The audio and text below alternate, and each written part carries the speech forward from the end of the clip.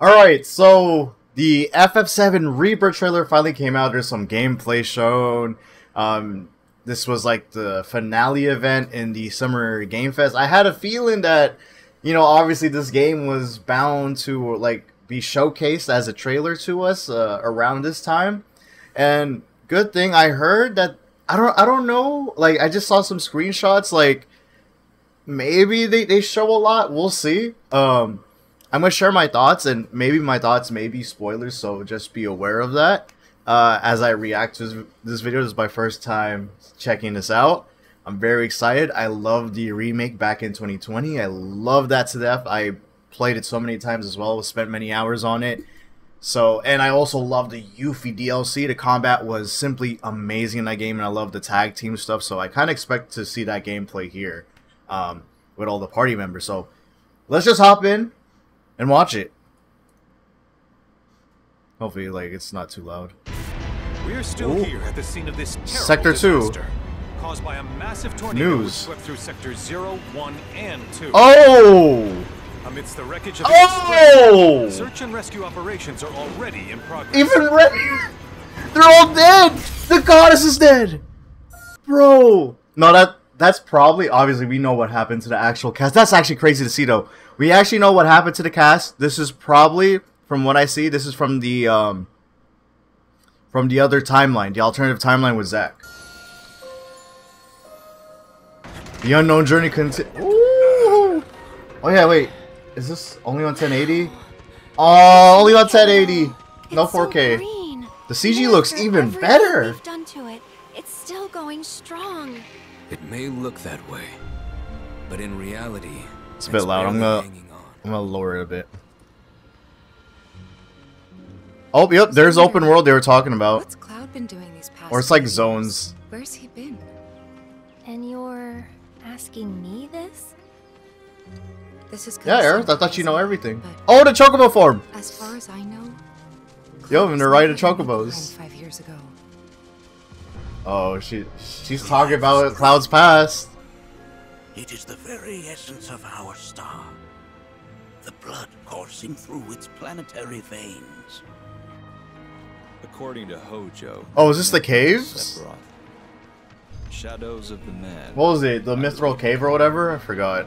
I didn't play much in the middle in the original. Oh, yeah. I'm gonna let y'all know right now. I know y'all probably cringing at me. I know the story of FF7. I watched the movie back then as well. Like, I've been following Lightweight on FF7 for quite some time since I was a kid, and I think years back I did play the original, but I stopped at the middle because, like, I just couldn't get through it. But I understand why everyone likes it. So I do know some certain parts in the middle of the game, like especially here. This is where they all talk about their past and stuff, or like just recuperate and talk about certain things. Like we're gonna have that whole Nibelheim talk, you know, or story, and we're gonna have Cloud's perspective. I mean, we saw obviously the real perspective in Crisis Core, so that's why it was an important game to play. I wish they honestly remade that, but let's not rant about like all this FF7 stuff. Let's just play the video. But yeah, I'm sorry if y'all cringe if I haven't finished the OG FF7, but I pretty much know the story. I just don't know like certain details, so let me know. Comment down below. All right. We fought him. Whatever happened, he's alive. But why come back now? After 5 years, doing who knows what.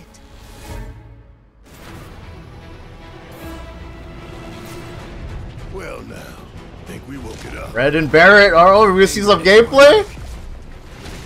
It's the Stone Talents from Tears of the Kingdom. Breath of the Wild. I'm just playing, dude. Oh. Feast your eyes on the Turk's latest and greatest, Elena.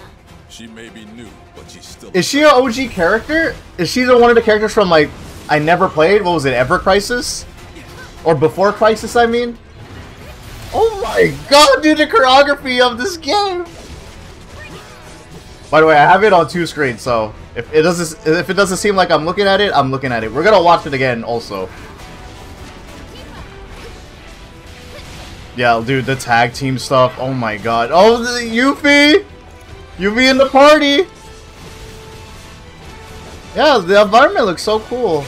Man, the bitrate though. Ooh. Wish the bitrate was better. They say she's a monster.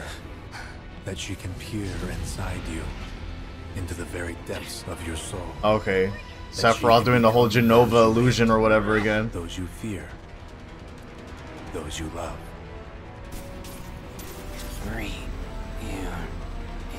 Oh, so it's Cloud! Reunion!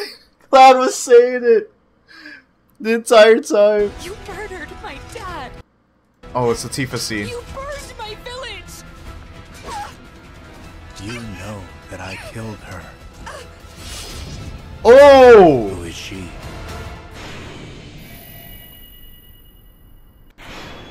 Damn. Good trailer. Good trailer. It's the same vibes we got in like 2018, 2019 when we're seeing these reveal trailers. So, early 2024. Oh, wow. On 2 discs as well. Alright, I was hoping maybe December, but you know, that's sort of a reach, I understand. Also, we got FF16 literally in 2 weeks. Like, why am I tripping, right? So if it's coming early 2024, damn, so that means I don't mind early 2024, you know? They could take their time as long as like a great game. But damn, see, as a Kingdom Hearts fan, that means we're probably, because Square likes to put out their games one by one. Like once, like they're great bangers like each year, once a year. So seems like Kingdom Hearts 4 is 2025. I was hoping Kingdom Hearts would come out 2024 if the game is ready, but they could take their time with Kingdom Hearts 4. I love Kingdom Hearts. I also love 3, you know, despite what everyone says. I love 3 to death, so I'm really craving for some Square Enix games. So nice to have FF16, FF7 Rebirth, KH4 around this time frame. Love it. So let's rewatch it. There's some stuff I want to talk about. I'm gonna be pausing. Also, again, I may talk about potential spoilers. These are just like theoretical like thoughts I have about about this game. So let's get right into it. We're still here. So in the end of the Intergrade Yuffie's DLC, I mean, yeah. And Yuffie's DLC, At the scene of this we have a post-credit scene with Zack. He enters the church and saying he's back. But all of a sudden, we just see a lot of civilians.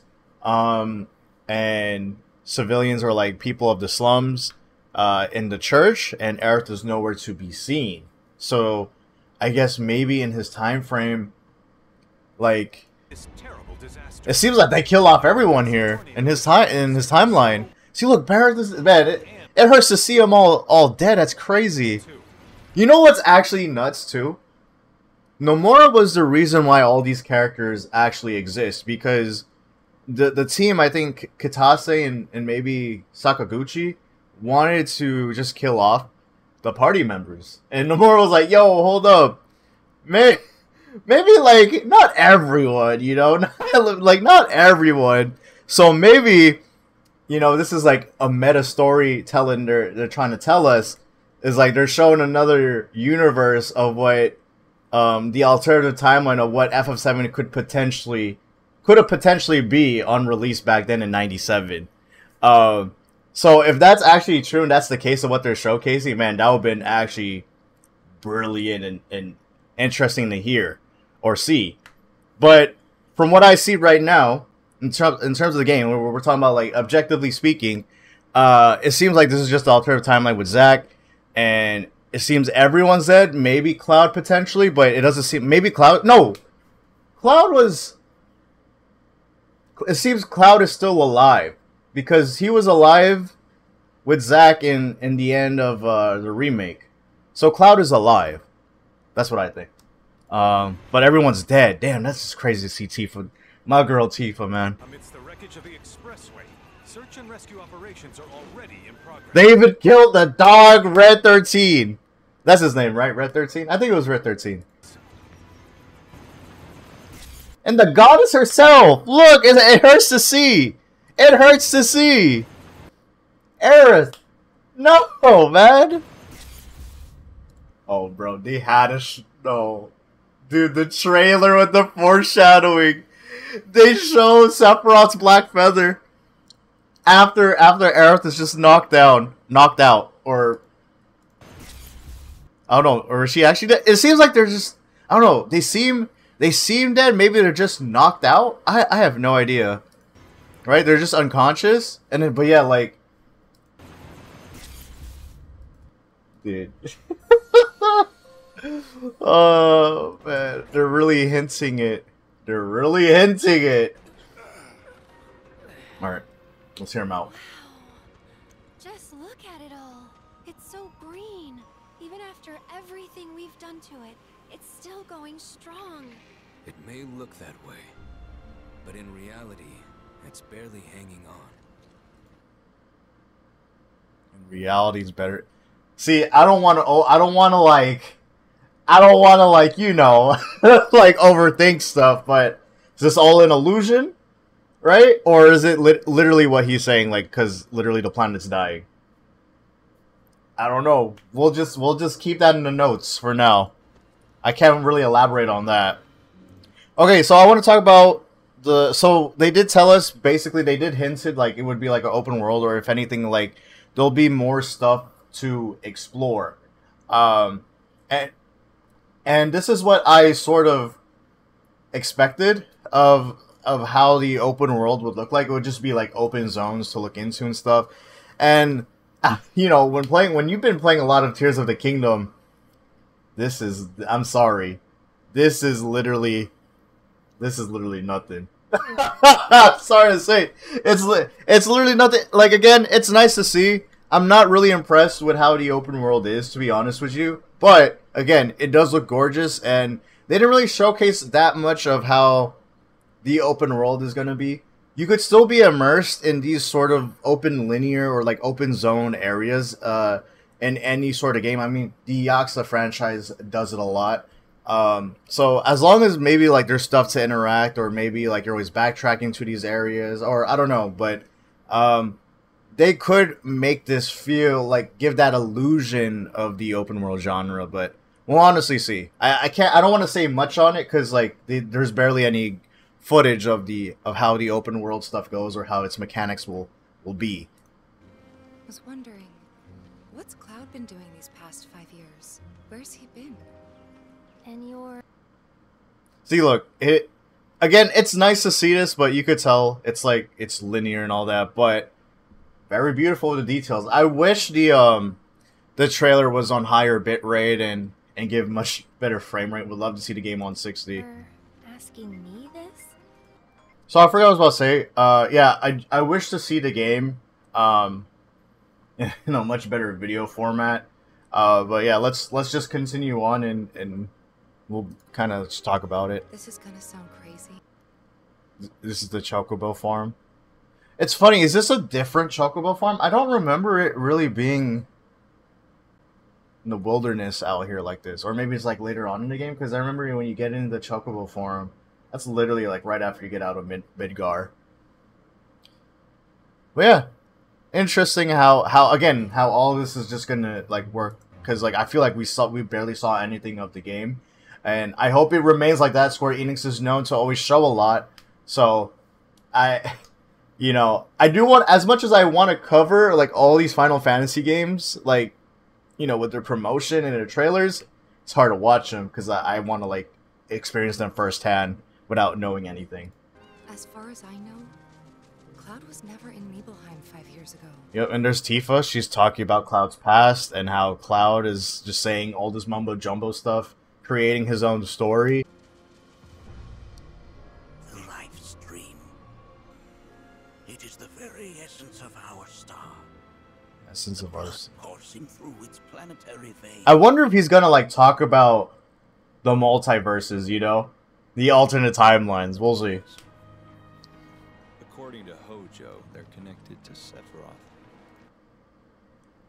I wonder who's that talking. Shadows of the Man, I believe he called them. Sound like Rufus. Sephiroth was in Midgar. We fought him. Whatever happened, he's alive. But why come back now? After 5 years, doing who knows what. Yeah, I wonder what's really this about. Think we woke it up. Angered it, more like. Here's the gameplay. I'm not gonna really break down the gameplay because it's just seemingly it's like the same as the remake, except like they added more tag team stuff. This seems interesting though. Vengeance mode. I think that's just like their Punisher mode for, with Cloud with Punisher mode in the remake. This is its Punisher mode for Red 13. And then yeah, they did change up the UI, kind of match it with the PS5 UI, but it seems like this seems like it's not the final quote unquote not the final product. That's what I'm trying to say. But anyway, yeah, I may be covering up the UI. My bad, guys. Feast your eyes on the So her, I don't know this character, and honestly, I'm really curious what happened to Cisne, because, again, I kind of talked about this in my critique with the cast of characters in Crisis Core, of how they're just never ever talked about ever again. So I hope to see him again in the remake, but again, now we have this whole other character I'm not familiar with. This is probably, so they said this is Elena, but I assume this is the girl from Before Crisis. So that's what I'm wondering. I don't really know her, so I was hoping to see Cisne and finding out what happened with her, because again, a lot of the characters there, they just kind of went off and did their own thing or something, so it would be nice to see him again. But let's say if this character, what I just said, is from the older titles or iterations of the compilation, nice to see her in the remake, you know? Turk's latest and greatest, Elena. She may be new, but she's still a Turk. I want to see this. The choreography looks amazing. Man, Rude and Elena. Dude, that's all in game too. That's the crazy thing. That gets me so hyped, man. That's what I love. That's what I love about Square Enix action games, with Kingdom Hearts 2 and with FF7R, their choreography of how they showcase their action. My goodness, it always looks so good. So nice to see that. See more of this, you know. See, look, this looks so nice. Again, the bitrate's not doing it justice, but it looks so nice.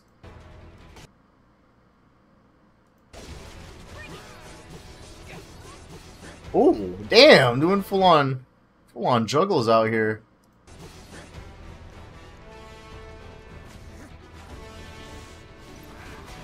Look at that. Look at Red 13, yeah.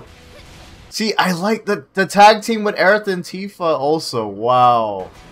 Yeah, we're going to be doing a lot of tag team stuff. That's going to look crazy with the combos you could do.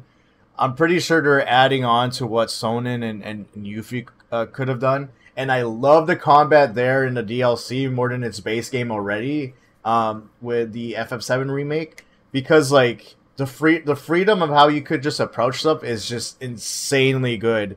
And that was actually one of the main criticisms I had with the base game, is that you're kind of forced to play one way or another similar way. There's not enough freedom to approach certain enemies in combat. So seeing this, I have high hopes, because with Sonnen and Yuffie, I felt more freedom to have. And I get it, the reason why there isn't much freedom in combat, because it is a mixed of it's a redefining genre of turn-based mixed with action RPG. So it's sort of hard to kind of have the best of both worlds, but for some reason Square Enix actually found their sweet spot on their combat, and I'm looking forward to it. The amount of... I wonder how creative you could do with the tag team. The tag team combos. Look at Yuffie and Red 13. Oh my god, that's actually hype. Barret and Cloud. Look at this. I'm hyped. Keep her away from me. They say she's a monster, that she can peer very depths of your soul. I think he's talking about Genova. That she can become. He's just doing what Sephiroth usually does. He's just fucking with Cloud a lot. Those you hate, those you fear, those you love. Free. You murdered my dad. You I want to hear this last quote he says. I didn't really hear it earlier. Know that I killed her. So, who is she? You know that I killed her, so who is she? Oh, oh, okay. This is sort of spoiler territory, so I think I know what's going on. I think I know what's going on here. We know that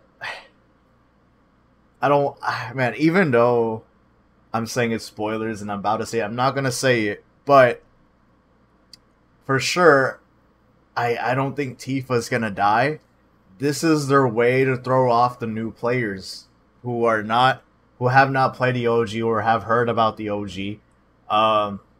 And I guess what the game is gonna do is gonna show a build up somehow of making you think Tifa is gonna die. And this is the classic Sephiroth we know. Like he has this tactic on just messing with Cloud 24/7. So the fact that he's saying this, here, let me play it. That I killed her.